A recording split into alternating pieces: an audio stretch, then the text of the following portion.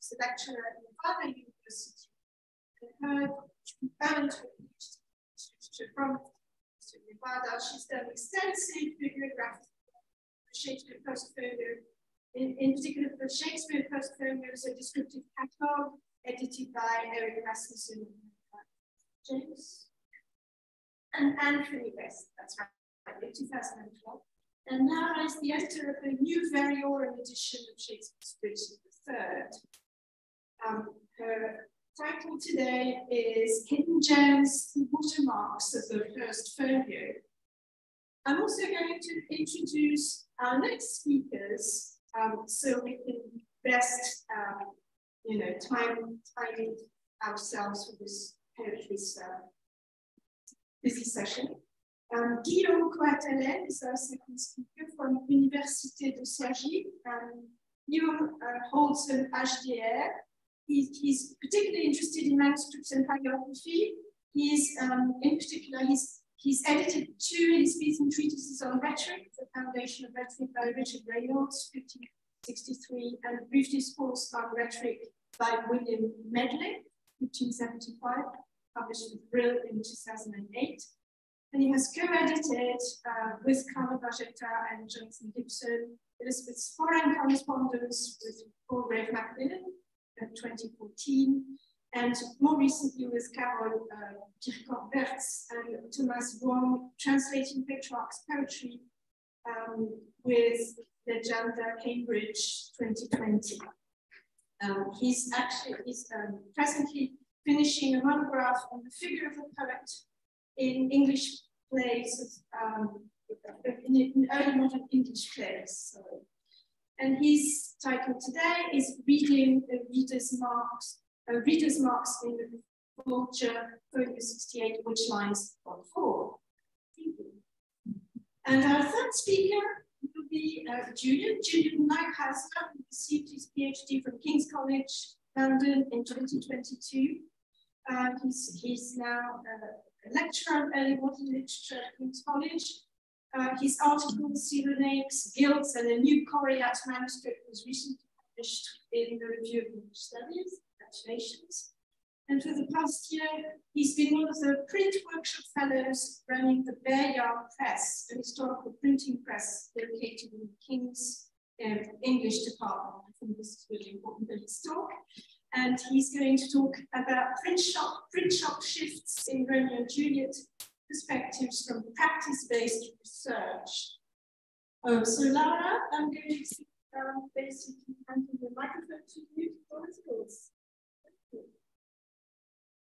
All the talking so far has been about folios and context and situating the Shakespeare Folio in the context of other folios.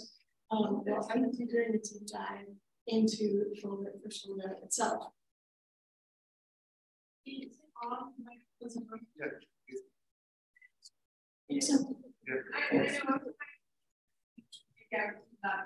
Okay, is this better? Yeah. Okay. To repeat, I'm going to be doing a deep dive into the first folio, specifically into the paper itself. So let us go. Just to give you a little bit of background, the project that I was involved with began with Anthony West and his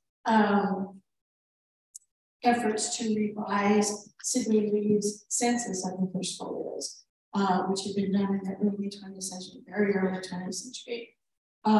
Later, around the 90s or so, Anthony began doing a census of the first folios, and he verified Sidney Lee's findings, and he actually revised Sidney Lee's census with a movement around sale and movement of the folios that Lee had found.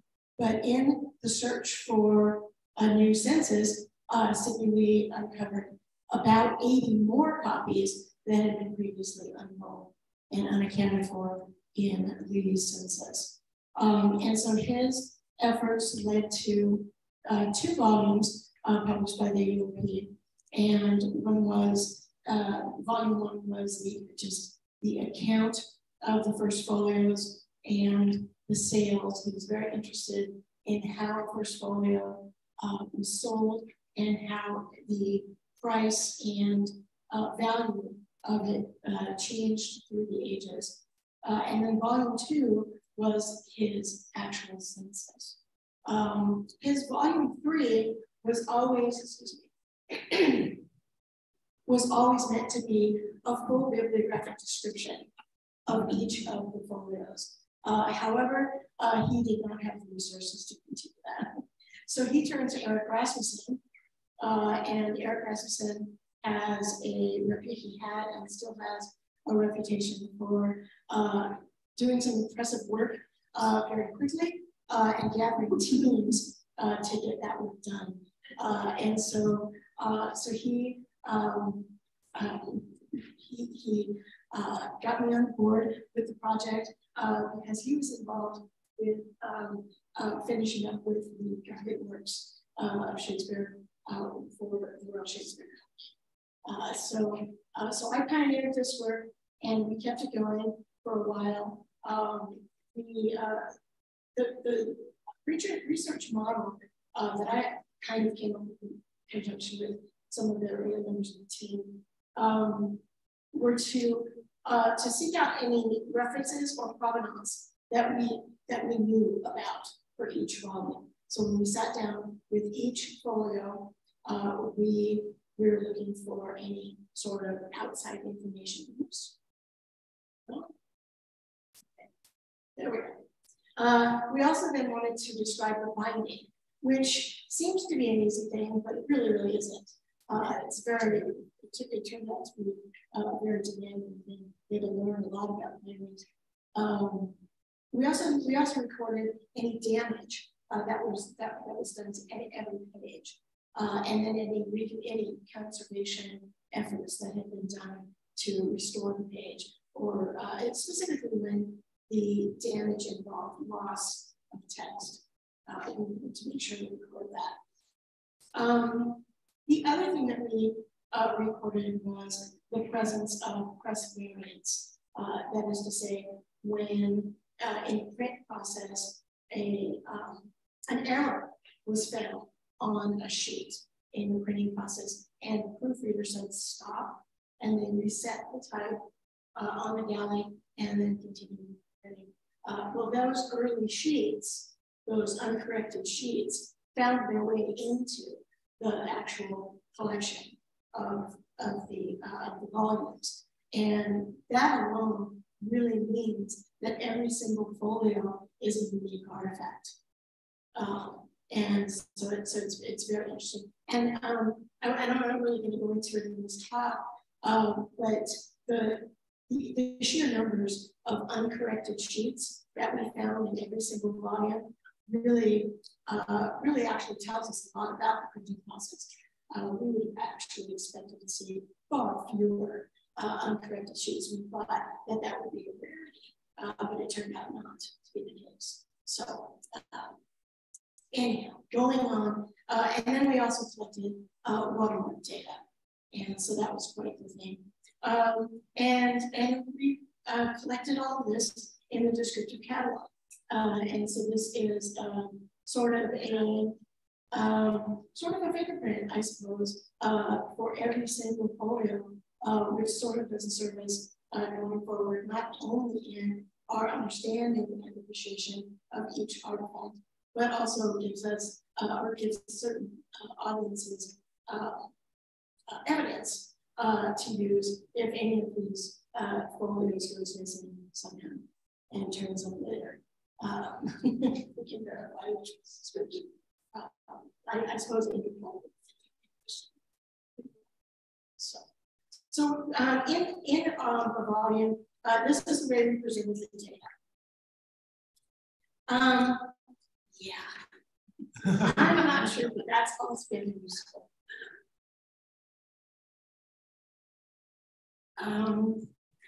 But it does provide some roadmap to identification. What we found much more useful, and I will jump out of this in a second.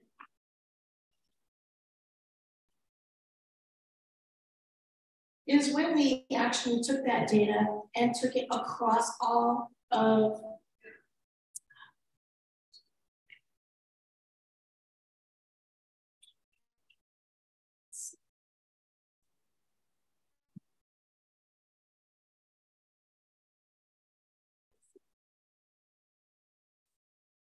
Thank you.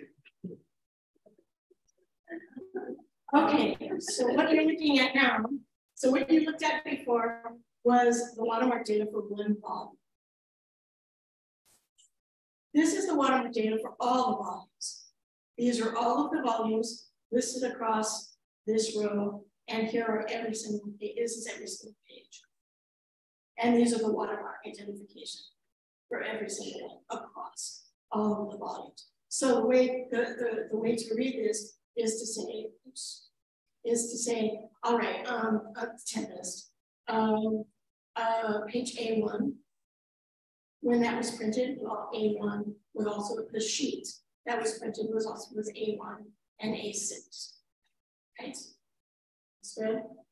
And then the watermark that was found either on A1 or A6 appears here. The colored cells are when we found anomalies, where we expected to see, and I have a layout that makes this more clear. We expected to see a watermark because the sheet would be out, the watermark would be on one side of the sheet, and the photo would then be printed. Correct? So we would expect to see a watermark of some kind, either on A1 or A6, but not both. A2 or A5, but not both. A3 and A4. That's the okay. And so if there were any anomalies, we caught them and we had to try to explain them. Sometimes the anomalies pointed to an inserted sheet that was inserted to perfect a copy that had a missing sheet. One of the things that surprised us in this data collection was how many sheets were unmarked that had no watermark at all. And we'll get to maybe what that might mean in a little while. But this is, I suppose if I was a better coder, then I would actually put this in a digital humanities sort of coded program.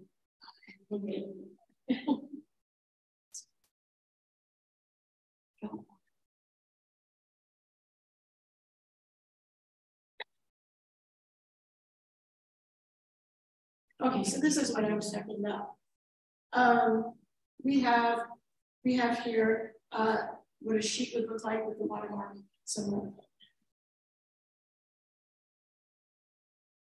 And this would be the following on the sixes. So 1, 6, 2, 3, and yes, definitely. 1 and 6, 2 and 5, and 3 and 4.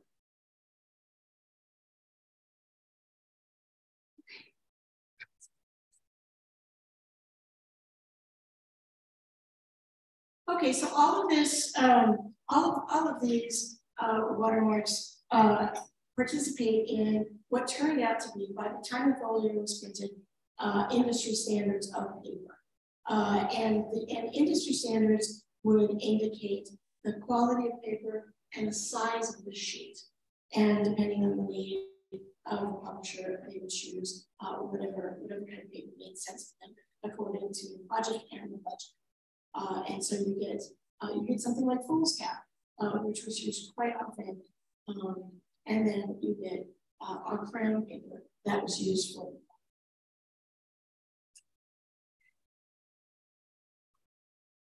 Well, William Prynne, who was a Puritan school, we'll say, he was not pleased whatsoever that something like play texts would be printed using crown paper. He actually complained in his sort of analysis essays that Shakespeare's play Shakespeare's plays are printed on the best brown paper, far better than some Bibles. I mean, it is sort of the equivalent of thinking of taking Seinfeld episodes and printing them with gilded pages and all of this. Okay. But let's look at this crown paper.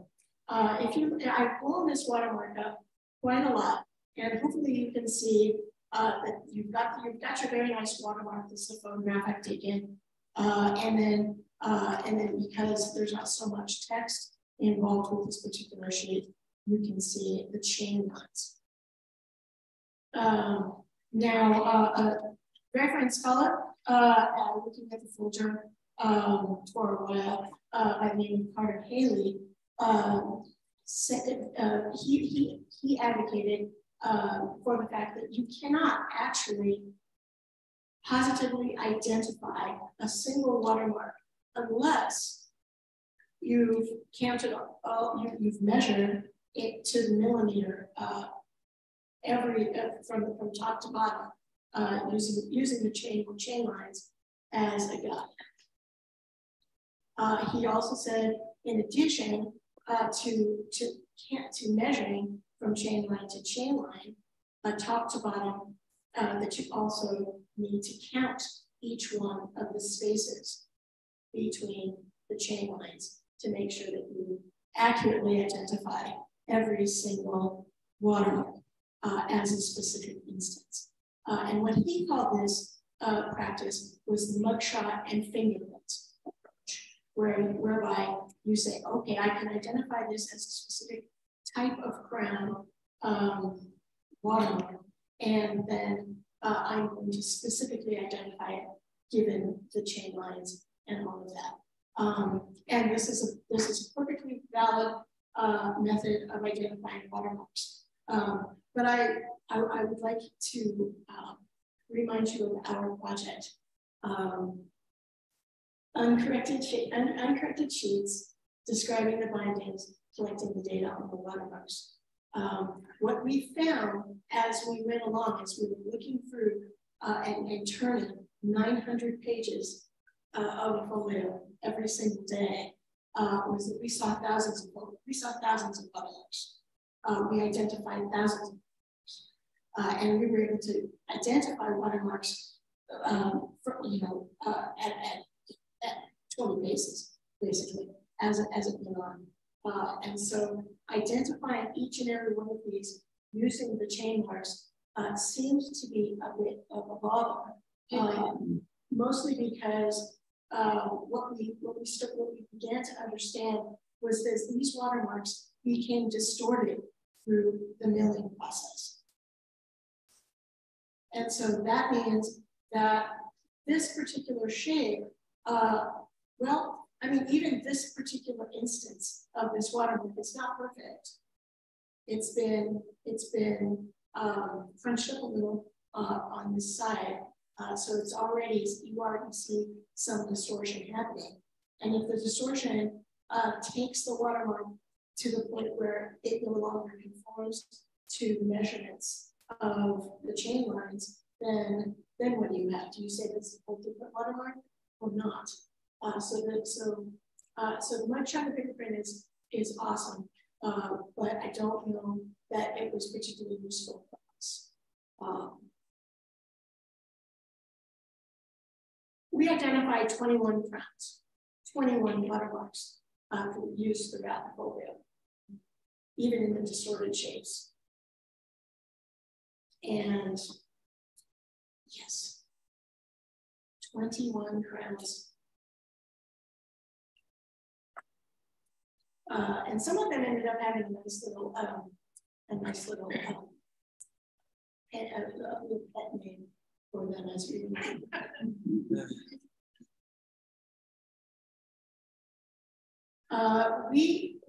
One thing that we expected, or we didn't know as we were collecting all this data. But one happy acronym was that we actually found patterns in the data, and that's what you would hope to find. But you don't know that going into it. We were just collecting data. One of the patterns that I found was that there was a specific sort of shape and size to some of the crowns. And so I grouped these. I sort of thought of them as watermark families. And this one was a round pressed with some ornaments that you can see. And then there's some of them had ciphers, IG, LC, and so on. And these comprised 83% or so of the watermarks. The next grouping that I found was just this one here, the ETP one. And it was only 2% to 2.3% of the watermarks. But it is distinctly different than the crown that I had, much bigger, as you can tell. It is much flatter. It has the ornaments which are much more. This one here is much smaller. I'm not sure that you can tell that in scale. It's much smaller. We nicknamed this one the muffin. Whenever we saw this one, we said that. But it's almost 100% of the watermarks, and it's round. Then we have the flat crown. Again, that is very different than the other ones. So I grouped them together, 6%, and it's often distorted. This round crown, yeah, this one was an interesting little fight, but it only constituted almost 2% of the watermarks. And then the simple crown, again, it's hardly even identifiable as a crown, really, but we call this one flat foot. And that was 3.5% of the watermarks. So when you boil it all down, there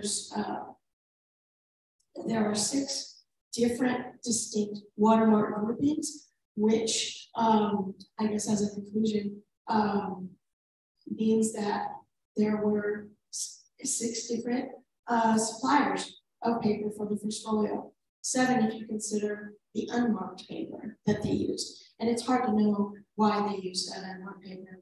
Maybe they were running out of paper that day and ran down the street to another printer and asked for some. I have no idea. There were no distinct differences in either the thickness, stiffness, or color of the unmarked paper. So it's very hard to know if they just came from mills that way for whatever reason. Maybe the watermark fell off. It's hard to know.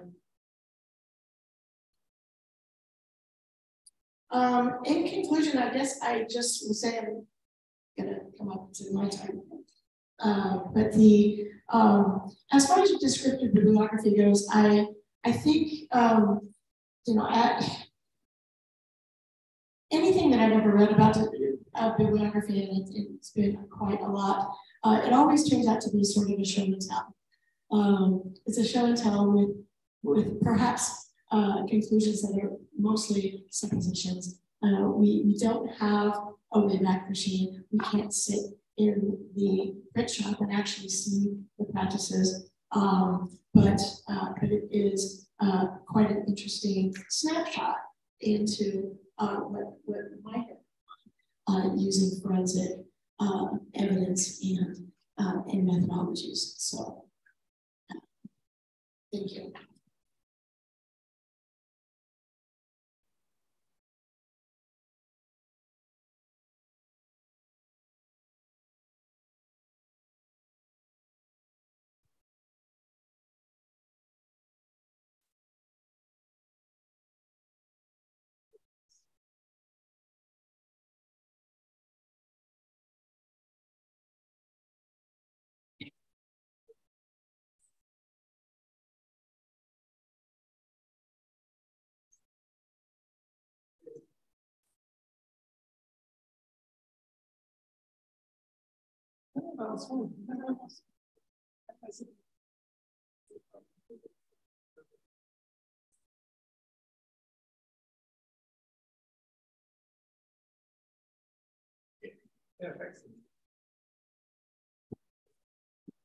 Okay, so thank you very much, and thanks for a fine conference.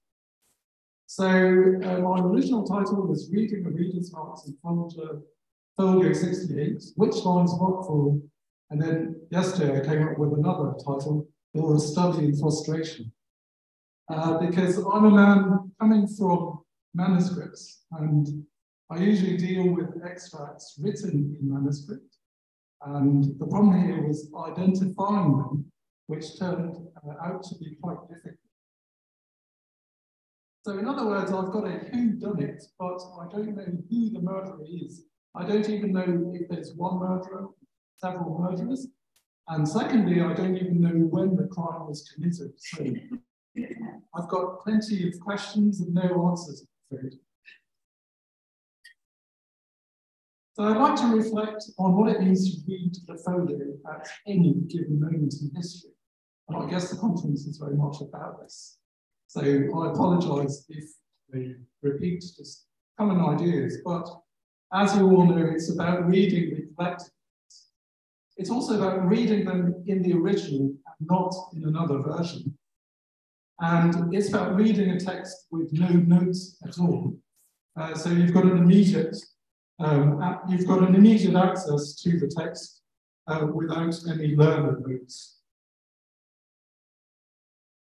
And the history of reading is very much the history of extracting, and a lot of wonderful work has been done on this topic. And I'd like to thank the author of Shakespeare's Early Readers, Jean-Christophe Mélian, because when I came across this particular copy on archive.org, which is my favourite internet site, I guess, I came across these marks and I was all excited about them.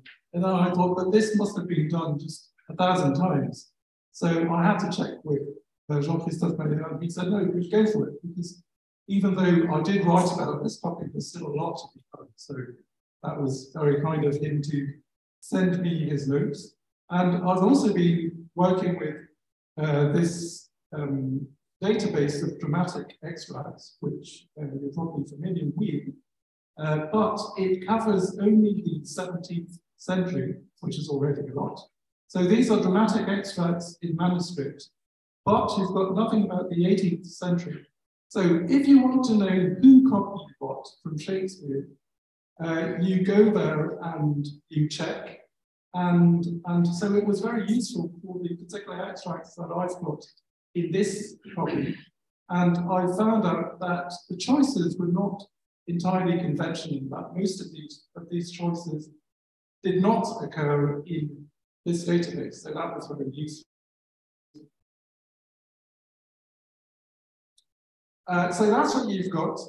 You've got first owner's name, and too late, says the early modernist. So I wasn't too happy about this because the date was 1838. So I was thinking, but what about before that? And do we know when or where he found the book, acquired it? So if you go on the Folger's website, this is what you get. And now I don't know what to think, because possibly he's the one who marked the copy. Because in the 19th century, people liked clean copies. Now, we all hate clean copies because we find them boring, and we want to find all sorts of marks, and better still, writings, words and manuscript in copies. That's just marvelous. But as you all know, collectors in the 19th century, they wanted clean copies. So one hypothesis here is that he acquired a clean copy, and he's the one who marked the extracts. So he would just be a 19th century reader. So what you find out at the end is an intriguing suggestion. Others may suggest ways in which the text could be shortened, and I disagree with this because nothing seems to indicate that the reader is trying to shorten the text. So who is a reader? Is there only one? Well, I don't know. The folio bears no name, let alone a date. We're left with marks, ink and extracts. And as the brilliant Claire Bull notes in marking Shakespeare, interpreting sparse and fragmentary notes can prove frustrating and often impossible. So that was a good start. So here I go with my reading marks. Danger, anything may become that, because you get obsessed with all these marks, because at first I hadn't noticed these tiny marks, okay, these lines, and it's only thanks to Jean-Christophe Meyer that because he had made a note about them. So I returned to the cover and I started seeing all these marks. And what you see here is a great variety of marks. So sometimes it's fairly straightforward because when you've got a long line and you've got these brackets, you know where it stops and you know where it begins. But very often, or not that often, but sometimes you get crosses, for instance. So crosses signal the beginning, but even the beginning is ambiguous because if the cross is not really well placed, you don't even know what the first line is. And second, you don't know where this is going to stop. So my hypothesis here is whether a cross is marked for an entire speech, which is one possibility. But when you've got an entire speech, it could very well stop before that. So I've got a tiny note here on Bill Sherman and Hannah August, who have done wonderful work in marks, but they tend to concentrate on spectacular marks. So what I've got here is a collection of humble marks, well, almost invisible ones. And when I went back to the copy, I started just considering spots, and every time I came across a spot, I was thinking, oh, is this spot a mark? And I decided most of the time that they weren't. And I've got quite a few riddles as well. So I don't know whether this needs to teach. It sounds like Latin here, but I don't even know. So I started thinking and dreaming about a child learning this Latin, and it also looks like a 17th century hand, but that could be someone else. And then there's this, which I used in the very beginning, which is right beneath Shakespeare's portrait. And I've seen something like this before, but I don't know where. And which is really frustrating, and it sounds like a cipher, I think. It does sound like a cipher. So there's somebody playing a joke here.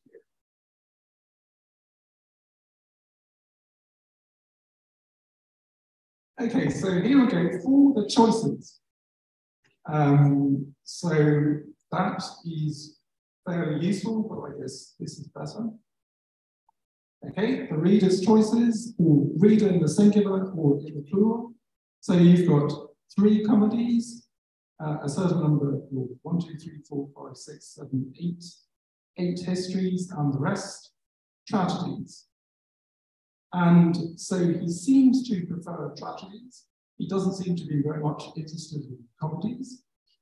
Okay, and the other point, the other suggestion is that he seems to be very much interested in antiquity and Shakespeare's representation of antiquity, or Shakespeare seems to be a valuable author because he writes about antiquity.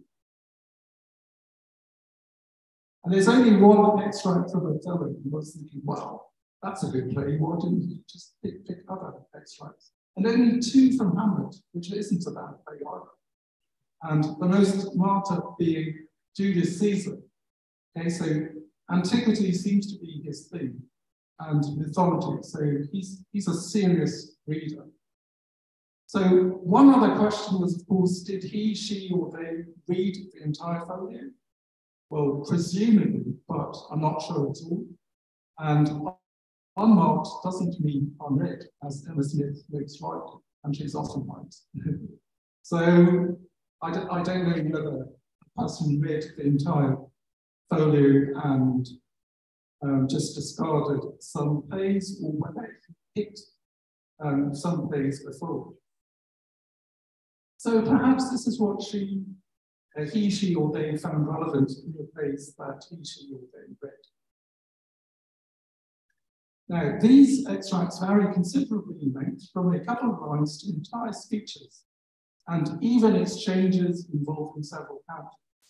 And length does matter. And the number of fairly long extracts points to an 18th century reader, because in my experience, 17th century extracts tend to be shorter, probably because they're easier to use in your own writings, and commonplace things more fragmentary in the 17th century. So this is an example of a manuscript from 1705.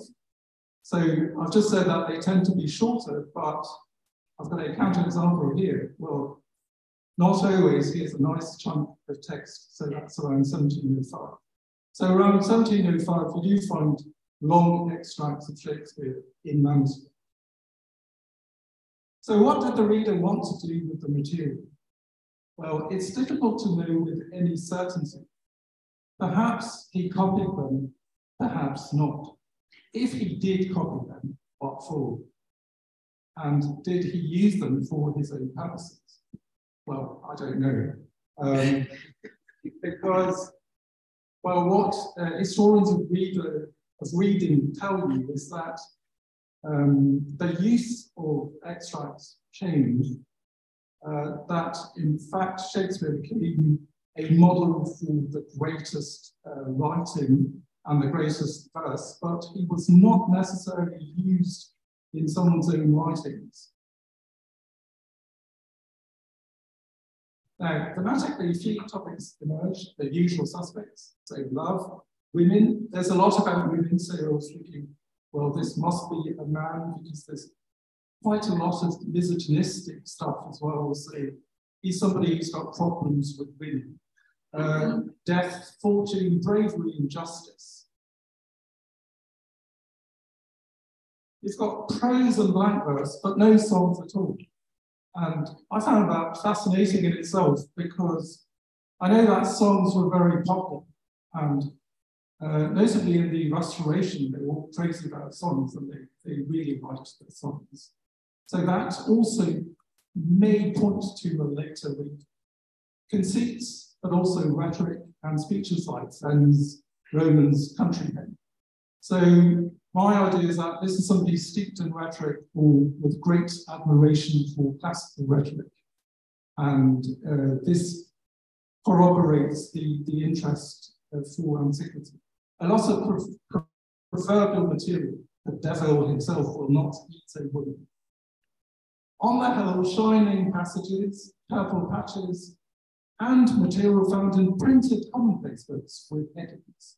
So that was interesting because, as you all know, printed extracts were very popular in the period, in the 17th century and later on.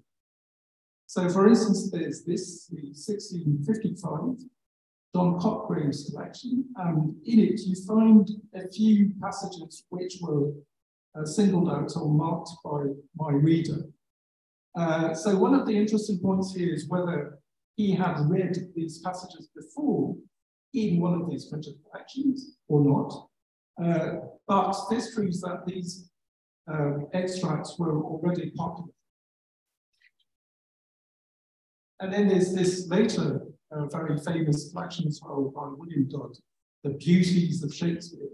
And you find some, you also find some extracts in this which are marked in the copy.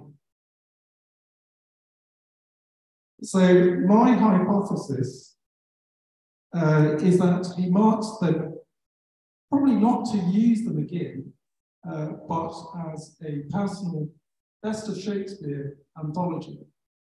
So I'd like to go back to dating, because when it comes to dating, well, I've got the testimony of ink, so this sort of thing, or here. Yes, so that's quite dirty. And just the type of brackets as well. So there's something that I haven't done, and that's to compare with brackets in the 19th century. Okay, that's that thing. Because I'm not very familiar with how people read in the 19th century. And that's probably something that I should have done and should do now, because that might be conclusive or not. And of course, the other way to date the marks is to consider the extracts themselves. And due to the length of some, because this is a very lengthy passage, this is not common in the 17th century. That's something that I know. So this points to the 18th century and perhaps later. Okay, so this is where I stand at the moment. Thank you very much for your attention.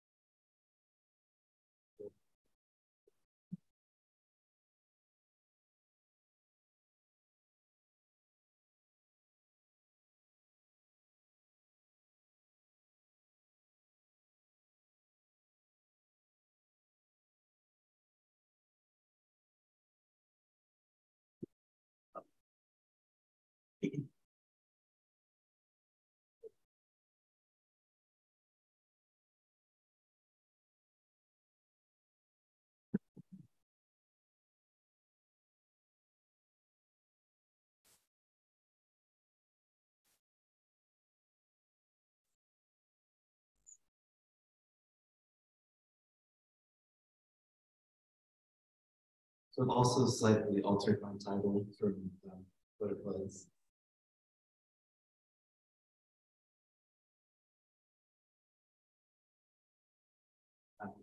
Thank you. Yeah, so thank you. I've also slightly altered my title here. Now it's a rationale for introspectives from printing practices research. Romeo and Juliet is still in it, so I'm still doing Shakespeare. And so first, though, I wanted to say how excited I am to be here, and thank you to the organizers and the society for generously including me in this celebration. Well, I think of it as a celebration, first of all, okay? So, and what I'm talking about today is also kind of different from what I usually work on. I usually focus on like socio-literary things and Thomas Porter. But today, instead, I'm thinking about practice as research and practice-based research. Though not how it's usually meant. When we hear practice-based research, especially relating to Shakespeare, we think of stage performance, of productions of Shakespeare's play that bring researchers and practitioners together to produce something that can be studied as a dramatic object, as a textual object. However, I think we can shift our perspective of what practice-based research entails in order to learn more about Shakespeare's works as they exist in printed textual forms. And so to be clear, what I'm talking about here is printing as a form of practices research. And so I'll start by discussing the rationale of this approach, including some scholarship I found to be helpful in conceptualizing it. And then I'll share a small test case with you, which I can't overstate its significance, but it is actually, I think, helpful in kind of getting it going. And then I'll conclude about what some of the benefits of this approach might be. So to begin with, it's useful to kind of take stock of what theatrical practice as research is, although I'm sure I'm preaching to the choir. So Stephen Purcell in 2017 in the Shakespeare Bulletin article did a really great job of just distilling what it is, calling it any scholarly work in which performance practice constitutes a major part of research inquiry. He also makes the point that this type of research, quote, privileges the subjective, the embodied, the collaborative, and the provisional. And he quotes Estelle Barrett's comment that practice as research is a demonstration of the fact that knowledge can be derived from doing and from the senses. So practice as research it's useful because it can uncover or perhaps recover some aspect of Shakespeare's works that is inaccessible through the text alone. And there's something you can get at beyond the text. And I see interesting similarities here, especially after the treatise that Lara's thinking about the project of the new bibliographers and kind of trying to get at something that wasn't in the text. The idea of envisioning ideal copies of Shakespeare, versions that don't exist and versions that never existed. There's not any of these ideal copies, but they're still editing, trying to get there. And that's not that that's what practice as research practitioners in theater do, but they're still kind of aiming at getting in touch with the Shakespeare play as it can exist or as it could exist. And so the practical focus, well, yeah, they allow, scholars are able to do this by allowing themselves to experience what it's like to participate in labor used to make a play. So practical focus on non-authorial labor can be really illuminating for thinking about Shakespeare dramatically, because it changes how we hold the concept of playmaking in our mind. And I think that the same holds true for textual studies. If there's value in experiencing, deeply knowing the non-authorial dramatic work that goes into a play, then the study of the first folio as a textual printed object sure could benefit from an analogous treatment and an experiential study of the type of work that went into producing it. And I've said it a few times, but I want to continue to come back to this word work, which also Lucy sort of kind of hit on today, the idea of work. It's because conceiving of Shakespeare's plays as works gives us freedom around how to think of them. Work can equally indicate a manuscript, a printed text, or a stage production. And in each of these cases, there are different agents putting in the work to create the work. So we can conceive of works not only as the product of the genius of an author, but as collections of labor contributed by several people. And I've just added a quick note here since yesterday, because of so many wonderful talks at this conference that focused on the role of commerce in production and survival and attribution and reception of Shakespearean texts. We can add into that idea the other side of things, that these texts are works that embody sort of the dead labor of anyone involved in their production. So kind of the other side of producing the commodity.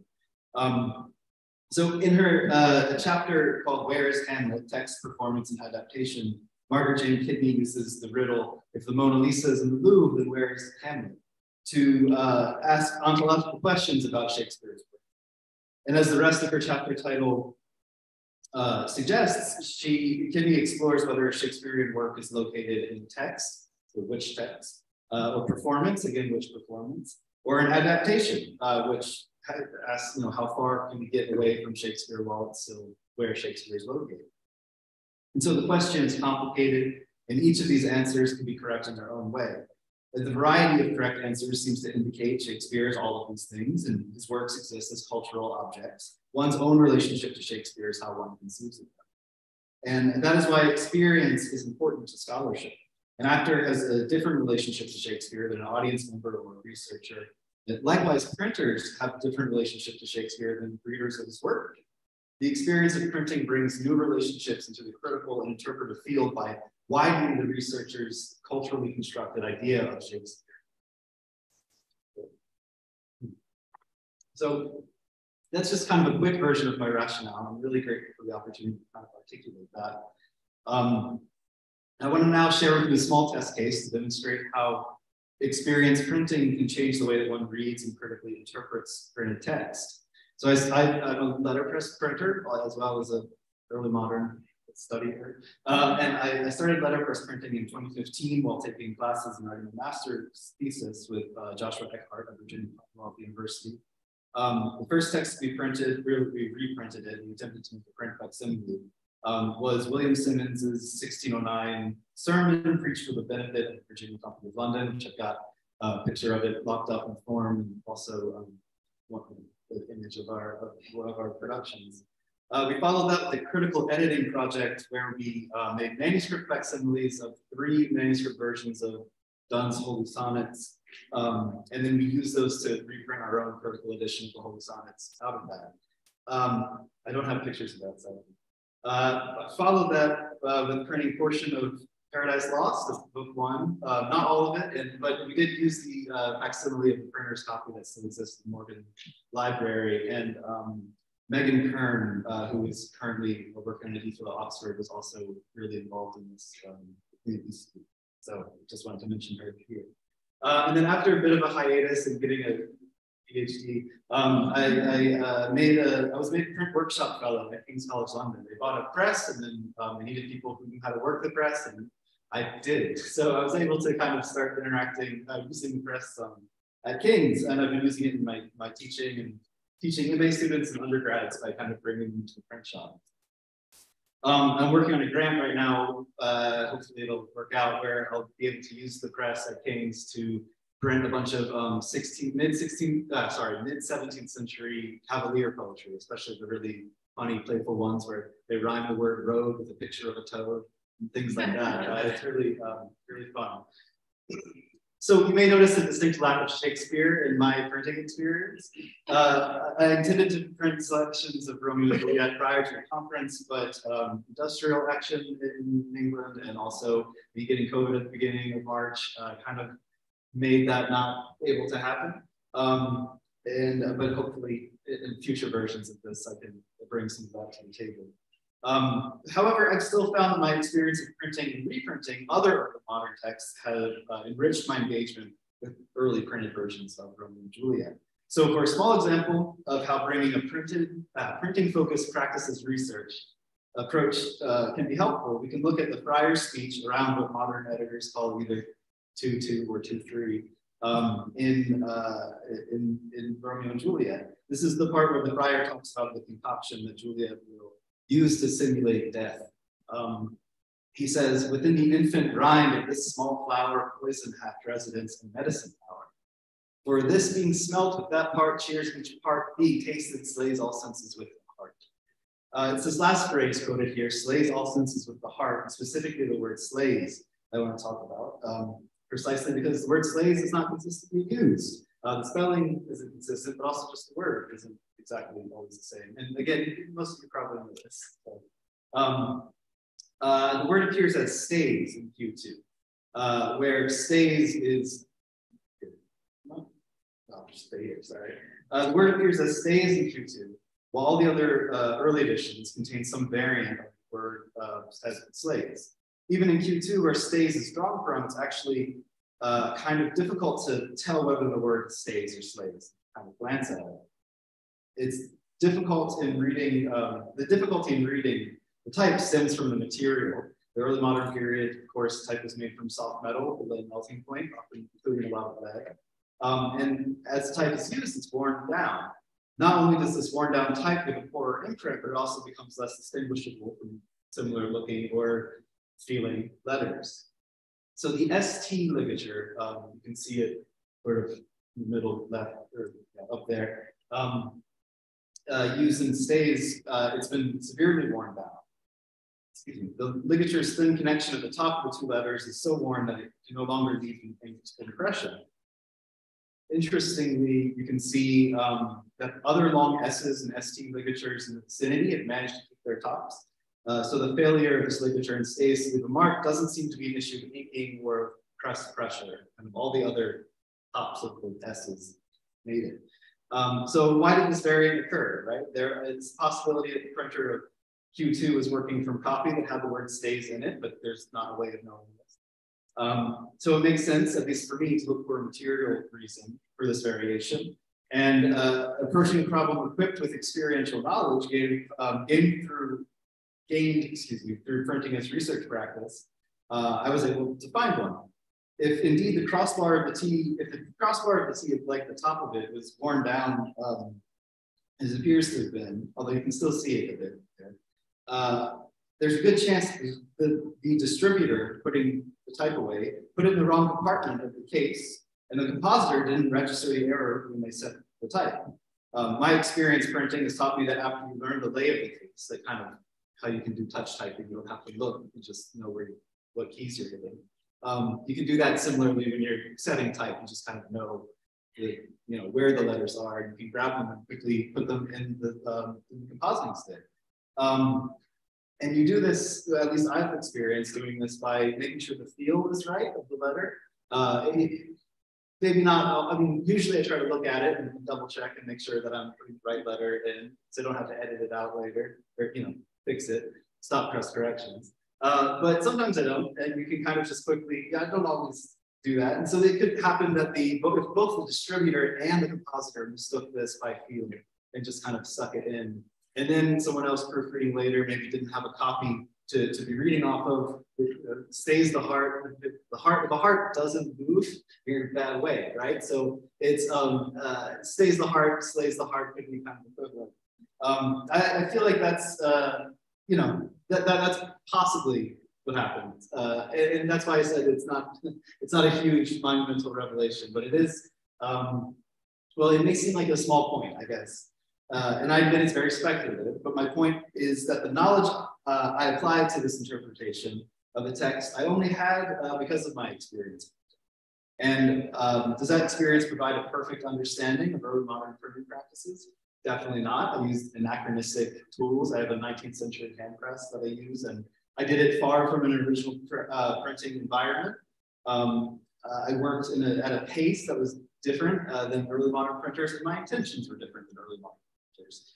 So I'm not saying that this is original practice. I'm not saying I've emulated or simulated what they did. However, you know, I think much the same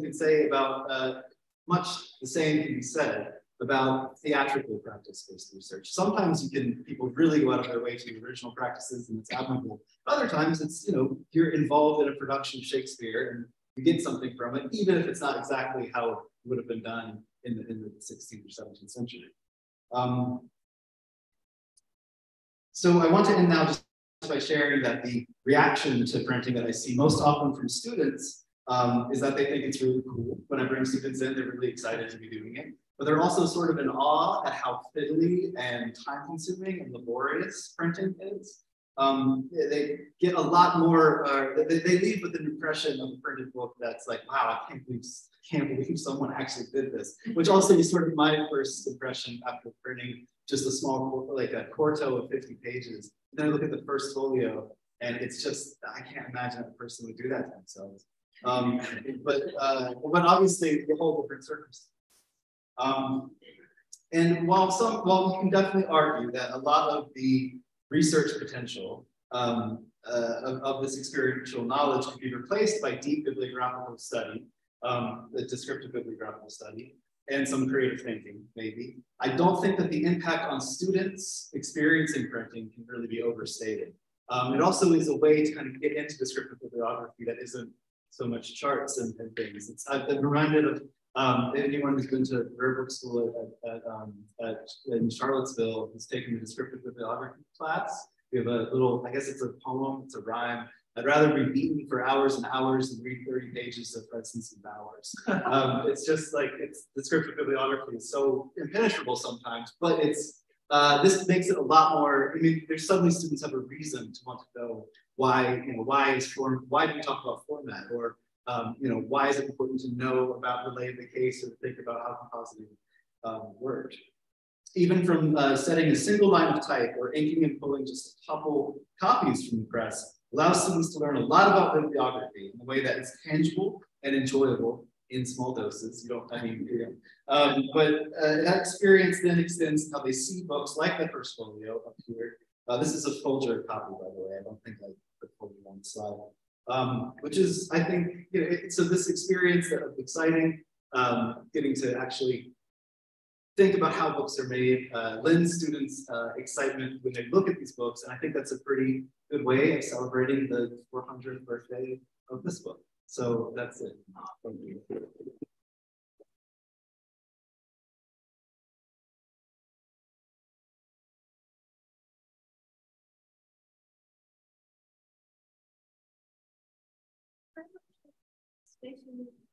So Hollister Council of Materiality here.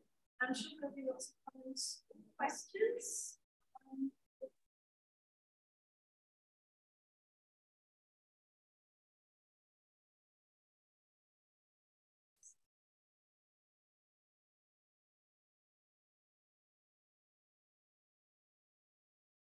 Thank you. Thanks, everybody. Thank you. Thanks all of you. Really fascinating stuff, and worked together very well.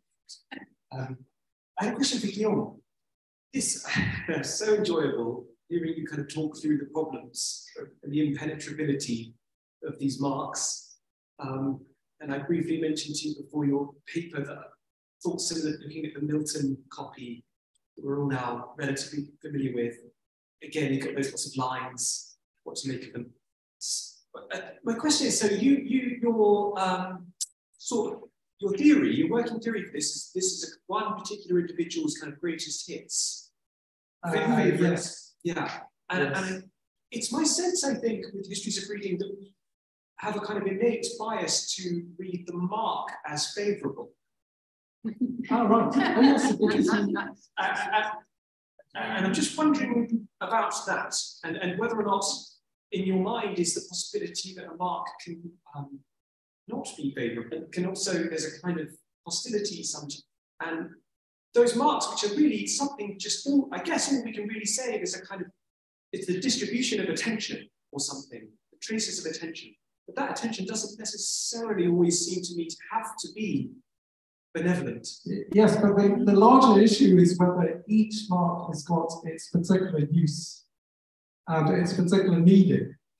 And that's something that I don't know, because perhaps he just chose them, well, perhaps in some cases they don't make any difference at all, but sometimes they seem to make a difference.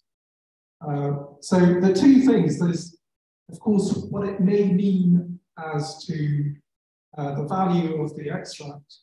And the other point is where the lines begin and where they stop. So that's just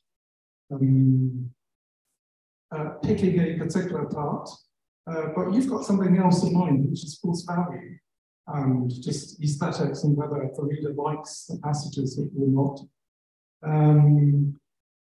Well, I think I thought that he liked them because of rhetoric, in fact. The reason partly I asked the question is in your characterization of his habit there, one of your descriptors was purple, which is a sort of pejorative term. Purple patches. It's purple patches suggests a sort of florid abundance that's actually maybe unnecessary or provoking irritable kind of sense. Well, he chose in particular passages in which there's a lot of parallelism, and sometimes very heavy-going parallelism. And he seemed to like this, I think. But perhaps you're right. Perhaps it could be negative criticism.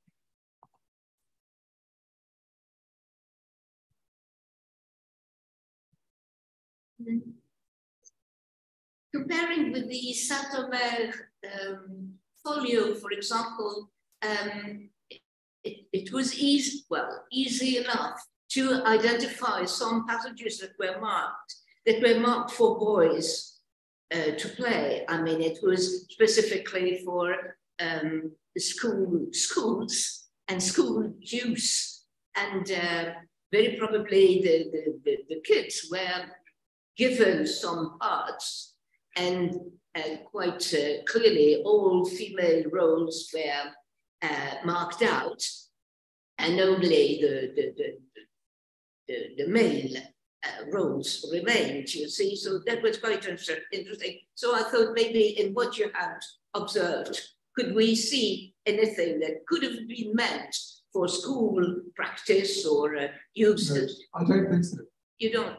No, I don't think so, because you've got female speakers as well, female parts, and the other thing is that is the idea that these are speeches which stand alone, that you could read independently. So they've got a moral purpose or a larger purpose. I don't think the reader was interested in performance, in theatrical performance at all. I think to him these were just verse and verse with moral value. And it's quite very obvious. well written verse. Yeah. It's quite obvious in the Saint-Omer folio that it was for school practice. Mm-hmm. I mean.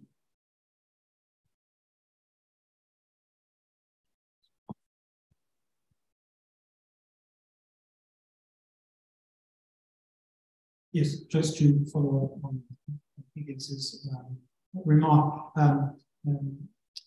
I was going to ask about the same question, because precisely the brackets and crosses are also used by censors. For example, Herbert and Ralph Crane's marking of the tragedy of Sir John van Lottenbangen. And so when they mark the speeches, we know that naturally it's a critical reason. But sometimes there's no commentary. So we don't know exactly, sometimes it's written literally what is wrong, but sometimes it's just across opposite line. And I had another question for all of you. Do we know how much cost the making of the product?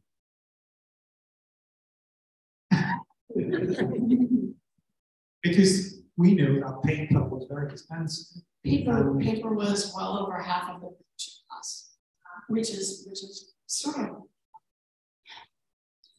of surprising considering that we had to pay compositors and pressmen and all of this. But the paper was far away between half and 2/3 of the cost of production. I don't have the numbers right in front of me as to actually how much it costs to produce one, but it was quite enormous. The cost of the paper.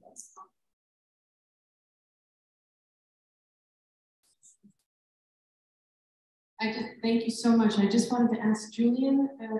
I loved your comparison between. I mean, basically, John Dewey's notion that you learn only through experience and from the use of the senses is very good. And what I want to know, okay, I'm going to ask one really two stupid questions. Were you saying that basically there's an ST ligature and an SL? That's the first thing I want to know. Yes. And where do they, and how is the box? How is the case set up? Yes. Yeah. And how do you feel it when you're pulling it out? That's what I want to know. Right. Are they next to each other? They are. What's the organization? Yeah, I almost included a picture of Moxon's lay of the case, and I didn't because I was like, I don't want to jam stuff with just pictures and stuff. So you have gosh, yeah, it's basically you have a tray, and there's a bunch of little compartments in the tray. There's no lid; it's just open. I should have put a picture of this. It's weird to explain. Of all of the pieces of type, right, and of the whole alphabet. And in fact, in the early modern period, there would be two cases. There would be the capital ones would be at the top, and the lowercase ones would be at the minuscule would be at the bottom. And that's where we get uppercase and lowercase from. The capital ones are the uppercase, and then it's mixed in with. It's not set up alphabetically. It's set up in frequency of use. So there's like, or at least modern ones are, and I'm pretty sure. In the early modern period, it wasn't alphabetical, it was still frequency of use. So THE are like right here. So you use THE all the time. A and R are next to each other, I and S are next to each other. Some of them are not. Anyway, ligatures sort of are in a different section, and you've got the SL and the ST and the SS and the FF and whatever other SSL, I think is another one. And you put them back in that area. And so that's sort of one localized area, though. So it's not like you would be putting them in different spaces. When you feel them, you're standing up or you're going down. Yeah, yes. You're kind of standing. It's usually held. So you're picking what where, in the same way that I know where the maybe the M keyword or something is on a keyboard, and I can tap it without looking. You kind of know where the pieces are and then kind of grab it, which I'm now realizing is bad practice. Maybe that's not what's going on, but it's a possibility. Thank you. Well, thank you. I would also be really interested if anyone thinks this is either a good or terrible idea, and you can tell me about it later, but kind of bringing printing into research. Well, thank you.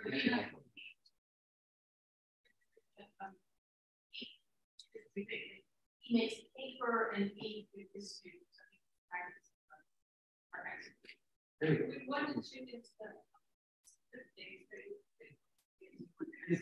Yeah, you asked me if I had something for the conference, and I said, "Can you give me a printing press?" Because we can maybe use that. But maybe you can come to King's if I.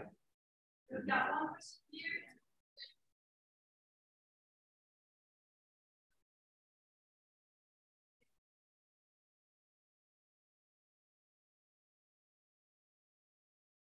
of Watermarks?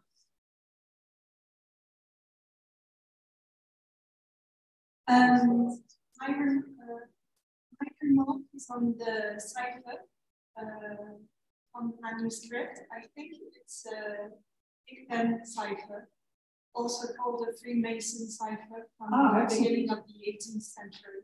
Okay, so what does it mean in this instance? So it's the alphabet, there's no substitution of letters. It's actually four. I can draw it. It's easier if you draw Okay, it. so can you decipher this particular? Yes, I think so. So what does it say?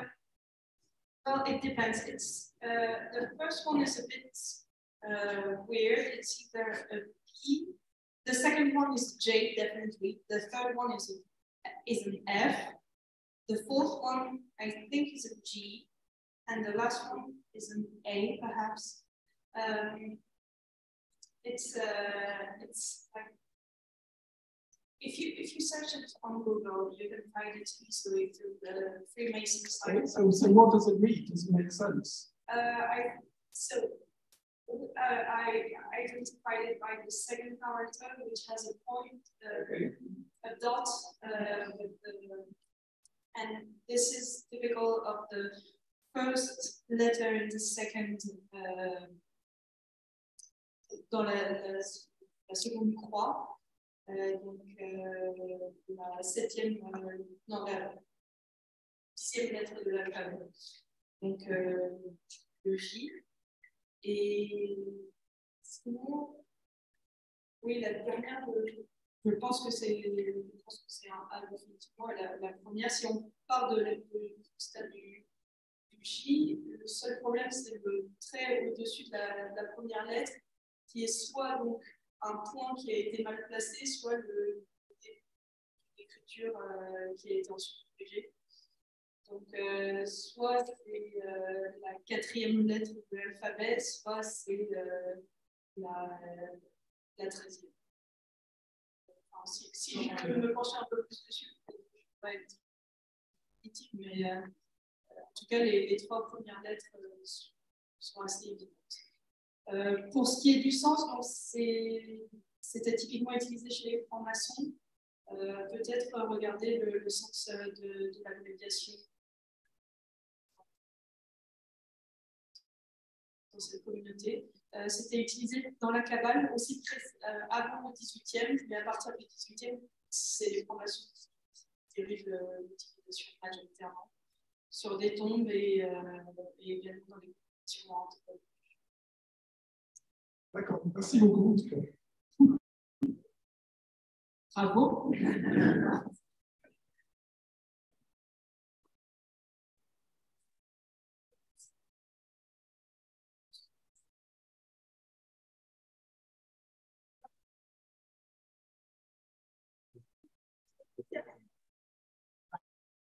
I would like to go back to Julian, what you were saying that was absolutely fascinating. I actually find that the reading, the Q2 reading of slaves instead of slaves is much better. Better, yeah. And it reminded me of, it's very famous in France, a line by Malherbe, who is exactly contemporary with this period.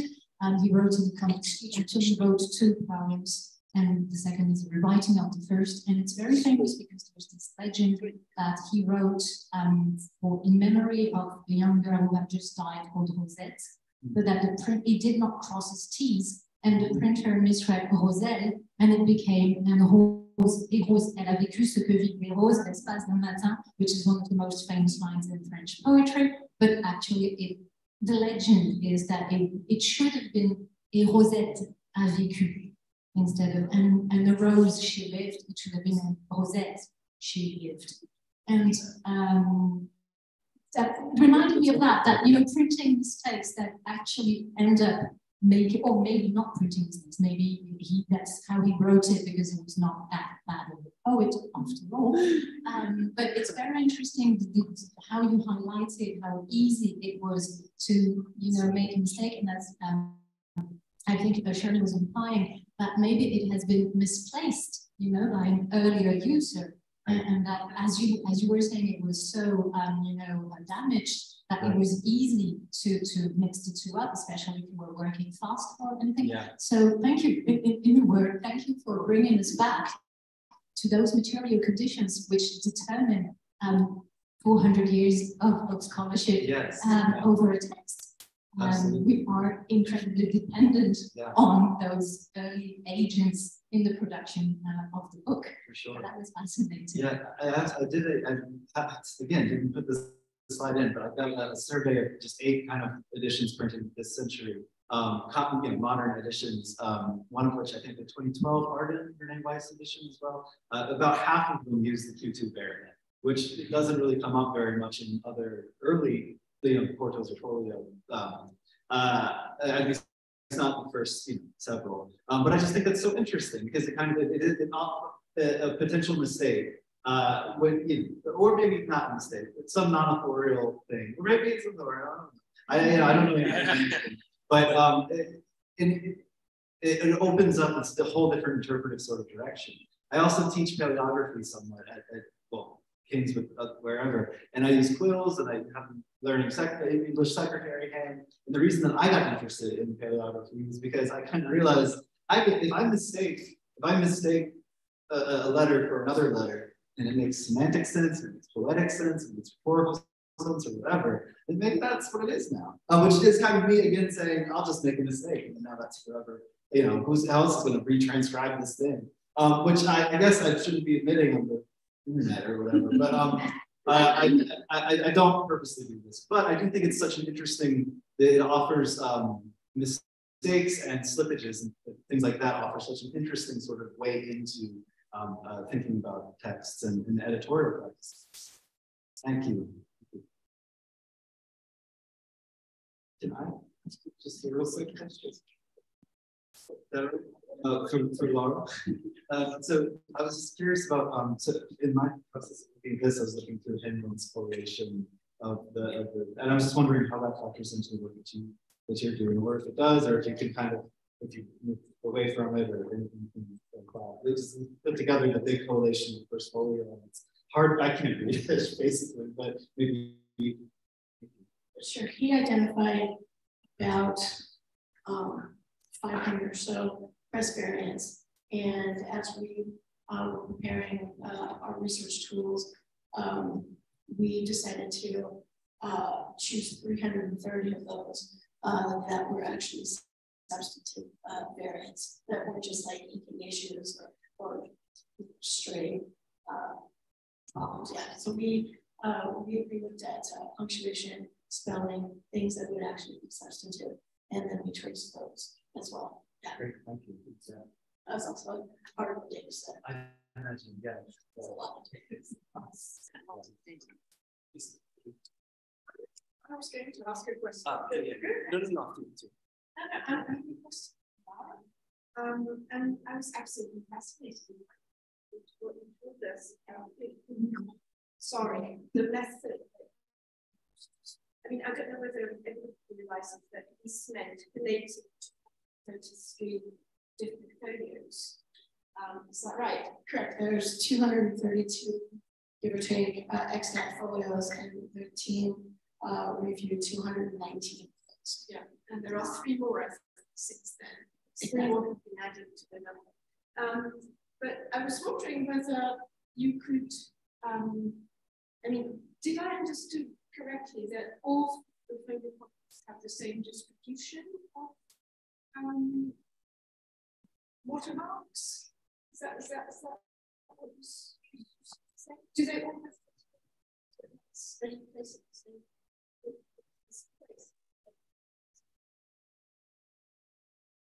Yeah, with discernible patterns. For example, when we got to the end of the third part of Henry VI, the last quire or so were unmarked. And as we were collecting data and we went on into Richard III, there were very many unmarked sheets. Okay, so my question is going to be vague and uninformed, but I mean, would it be in theory, would it be possible to use this information to actually date, I mean, to actually see how the photo was printed, like how many teams of printers, Yes. and in what order, which bundle was printed first. Right. Hinman gives us a sequence of printing, and using that sequence and using the data that we have, we can say, okay, in this month they were printing this play, and this is the stock of paper. Do we know who the providers were? You said they were French, but who do you know more about where they That's probably an excellent inquiry, but they were definitely, this crown paper definitely came from France. At the time, the English paper mills they did not have access to the same materials. They didn't have access to the linen. The French paper brokers had cornered the market in linen fibers, and the only thing that the English had were wool, their woolen fiber, and the paper that they were able to make from that material was only good for wrapping things.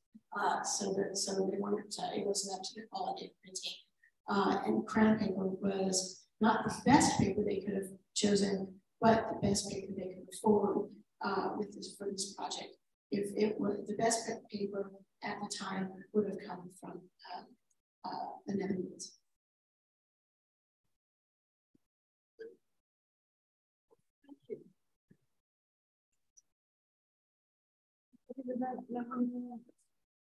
Thanks. I also want just to ask Lara something, and I want to just quickly commend for the amount of labour that's gone into that. And also you very modestly, towards the end of your talk, in a kind of very self-aware ways, suggested that lots of enumerative and descriptive bibliography can appear as a kind of show and tell almost. But another way to think about that centre, that offering, that way of thinking, is that it's incredibly generous, that work, in that you're slightly resisting the sorts of payoffs that disciplinary forces might solicit from you, might try to get you to do with it. You know, you've created a kind of incredibly generous data set or something like that through absolutely heroic archival turning of pages and looking and note-taking and data records, and totally to be commended, I think. It's really, really brilliant work. And so I guess my question on that is, pure bibliography like that, I think, often finds itself in this pinch. Lots of people want to do things with it. Maybe I was very struck by the fact that you've noticed, okay, we can now say maybe that there are 6 papers, maybe 7. We can start to think about the number of paper suppliers who are sending papers to Jagged or some middleman merchant. It's interesting. It's a kind of new line.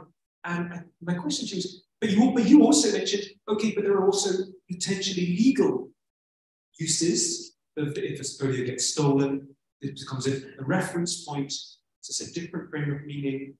And my question is, do you have a sense of, that book's been out for a few years now, the survey. Do you have a sense of how that work has traveled and how you're kind of very careful in a sort of pure account of those watermarks, how that is kind of walking around people's usages and where it's going and what to do? Do you have any sense of that? Thank you.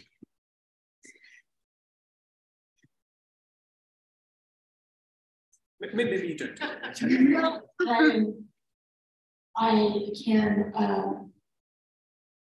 I can say that Eric's been approached on several occasions by scholars who want to do something with the data and has asked him if there was if there were spreadsheets available that could be made public that actually made those lines of what we printed usable data without having to have somebody poor grad student probably just type it all in. And to be honest, that was one of my that lit a fire under me to actually finish my dissertation. So, because I'm like, no, that's my data. So, yeah, I don't know exactly how to answer it beyond.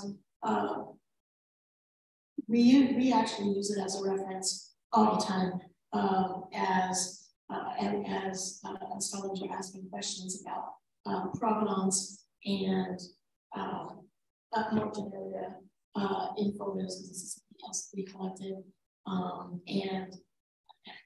and we're constantly going back into it. I actually can see some revision work done as folios move around. So, yeah. That's too loud. Sorry. My question was it possible at all to have forged watermarks, or any interest in having it in this cycle? I mean, with so many forgery around, I mean, why not forged? Because they are so irregular in their. You make an excellent point. So, in the effort to perfect photos that had missing pages or pages that were damaged to the point where a binder would want to get a more perfect page to replace a damaged page, there were several forgeries. Frank Harris is famous for, he actually went blind, actually meticulously creating folio pages. And he signs them fairly small. And he used crown paper. So I don't know if there were like extra crown paper laying around or where he found these, but we saw watermarks on those forgeries. We were like, wow, what lengths they went to perfect a folio. But it also meant the team had to be very well educated on second folio pages, which we saw last night. Well, we saw it second. We had to be well versed in how to spot those, because oftentimes a second folio would be cannibalized to perfect a first folio, and it was in the refining process. Okay, well, thank you very much, and that was absolutely fascinating. And please let's make a round of applause.